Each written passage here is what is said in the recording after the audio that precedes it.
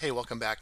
Somebody I'm in a group with asked, how do I get certain items aligned with a larger item inside Lightburn?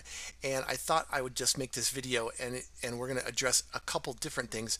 This is similar to the image that user posted, and I want to go through a few tools here so that I can answer not just his question, but a couple others as well.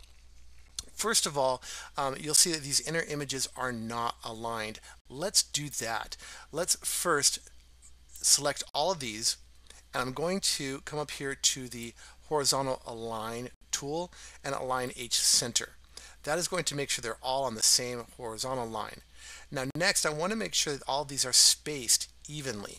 So I'm going to come up to this tool, which is the distribute selected objects horizontally. I'll click that and I'm going to click distribute H spaced. That will make sure that all 5 of these objects are spaced equally in terms of one another.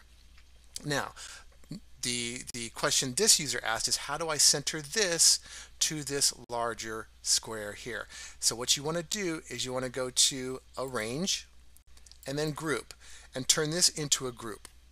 Now when you select both items, we can center this vertically center, and we can center this horizontally center, and now you are perfectly aligned.